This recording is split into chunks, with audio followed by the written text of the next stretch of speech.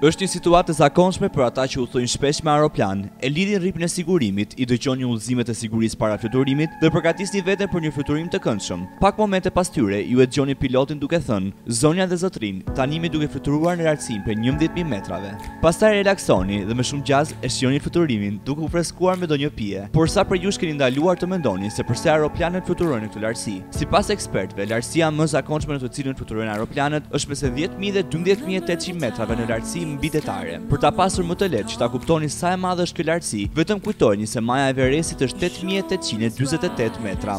Zonat në të cilat fluturon aeroplani quhet stratosferë e ulët, e cila është menjëherë mbi troposferën, pjesa më e ulët e atmosferës. Fluturimi në këtë zonë ka shumë përfitime, si për shembull, eficiencë e karburantit, shmangja e rreziqeve të trafikut, moti, turbulencat dhe çështjet emergjente.